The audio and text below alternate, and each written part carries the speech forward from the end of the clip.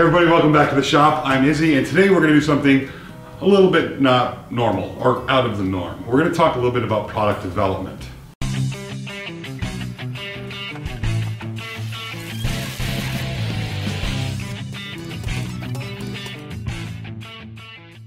So one of the things that drives me absolutely insane are shop vacs. All right, shop vacs come with wheels. They have a handle on them, and for the most part, there's usually a decent place to wrap the cord. But as far as managing all the bits and bobs and hoses, there is just nothing for them. Now, if you're a tool company that happens to manufacture shop vacs and you're paying attention to this, if you want to dominate the industry, put a hose reel on your shop vacs and a decent place to hold all the accessories, and you will outsell everybody else. In the meantime, today I am going to develop a product for doing just that. So what I'm going to do today is walk you through designing a shop vac cart and a shop vac hose reel, things that can be separated. So you could use the hose reel somewhere else in the shop if you wanted to, or if you want to put your shop vac on a cart, you can do that.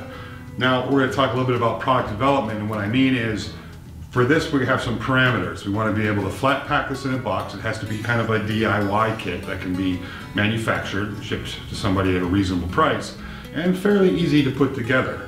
So we're going to walk a little bit through that. I'm going to run some footage for you, and while we do that, I'll kind of talk over it and talk a little bit about product development and show you some pretty interesting products. So in today's video, I want to kind of highlight the whole idea of product development.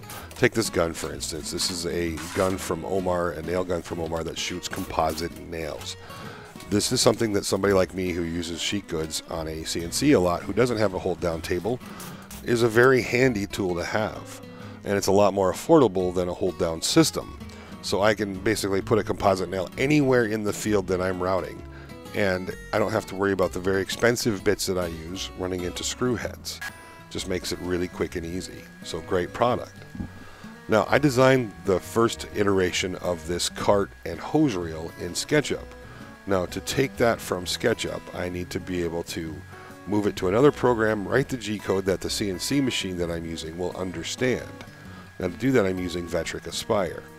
And again, it's just another product. Somebody had an idea once that this product needed to exist, develop the product, and Bob's your uncle. I'm designing and building products with their products, which is kind of fun for me. That makes things a little bit exciting when I really think about it.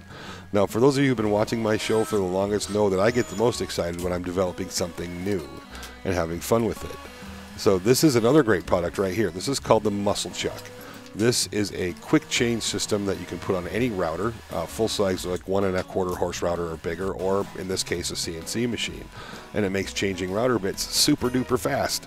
So instead of having 2 wrenches and traditional collets I have to mess with, I just have a 1 Allen wrench, and I can loosen an Allen head screw and pull out the bit, and through the use of collets, I can go from an 1/8 inch to a 1/2 inch to a 1/4 inch to a 3/8 bit really quickly. And I can put stop collars on this, so if I'm running a program that has 3 bits in it, I can set all of those programs to a Z0 with a stop collar, and I don't have to re-Z0 my machine in the middle of a cut. I can just throw in the new bit and hit go, and I'm moving right along. So great product. I'll put a link in the description box below for that if you guys are interested in checking that out.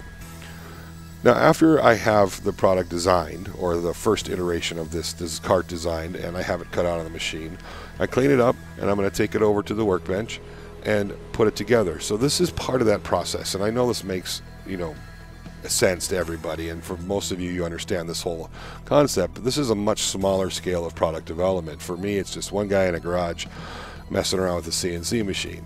Now I am working with my friend Joel Crawford from Missing Digit Woodshop, who does do production, and we talked for about the last 6 or 7 months about developing a business around flat packed products like this. Now the reason why, let me put it as simply as I can, is because we buy Baltic birch in massive quantities, we get a much better price on it. So let's say you wanted to build one of these yourself, which you can do, but let's say you wanted to make it out of something quality like Baltic birch, you literally couldn't go buy the Baltic birch for the price that we'll sell these for, just because we can get it at a much better rate because we buy very large quantities of it.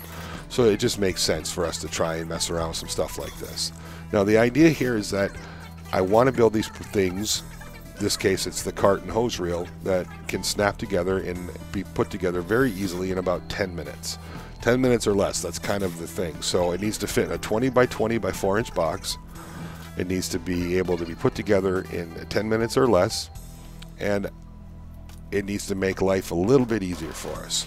So in this case, I'm trying to make my own life easier because the shop vac stuff just drives me crazy.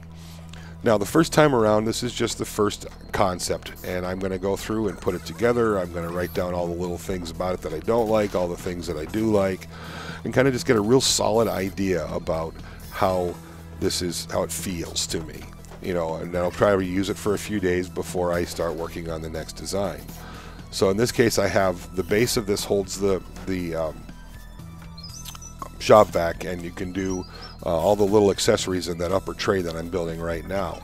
And there's a little hole in the back for the hose to go through, and the hose will go to the hose reel on the back. Now, I am designing this so that you can use the wheels that come right off the shop vac, so you don't have to go out and buy casters like I'm using here.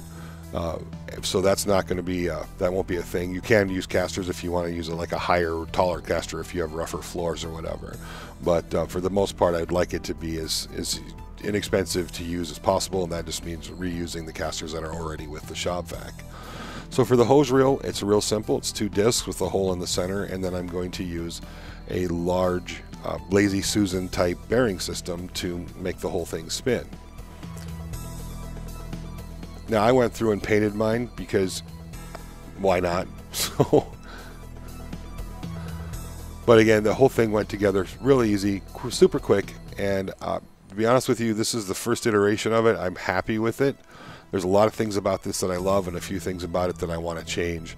And I'll do another video very shortly in a week or so with the final version of this and talk a little bit more about why I made those changes, and I'll show you where you can get them.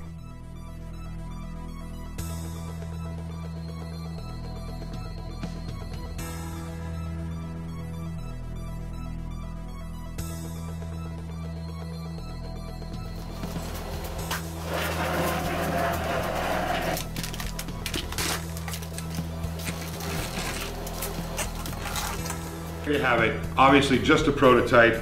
You're going to work on the fit and finish of it, of course, and a lot of vacuums have a pretty decent cord management system at this point, but some of them don't, so I think I'm going to go ahead and leave the cord management on here. It's one of those things you can add if your shop vac doesn't have a good cord management, or you can leave it off if it does. I think I want to make the hose reel adjustable, a little bit more adjustable as far as height go, so it can match the port on whatever shop vac you want, and then you can turn the shop vac towards it so you don't have this section of hose hanging out there. Aside from that, I'm pretty happy with it. Maybe throw a handle on here, I don't know. I don't really think it's necessary. It's pretty easy to grab a hold of right here. But it does store all the parts that you need. It's great to reel up the hose. This particular reel has room for about 20-25 feet of 1.5-inch hose. If you're using 1.25 inch, you could probably put close to 30 feet on it. I will probably make this just a touch smaller. But that's it, and this will be available for sale on Joel's website, missingdigitwoodshop.com, in just a few short days. So if you're interested, check it out. I'll put a link in the description box below when it does become available. And that's just a real short version of product development. You know, you have an idea, you try to fit it into the parameters of a certain thing, like shipping in this case was a big deal, and make it fairly easy to put together. And we met that criteria. Now it's just a matter of tweaking it out. And Joel will start manufacturing these and putting them out in the world. So thank you very much for watching. Don't forget to subscribe if you're not already. And if you enjoyed this video, give it a thumbs up. We certainly appreciate it, or at least I do. My mouse in the pocket doesn't really care.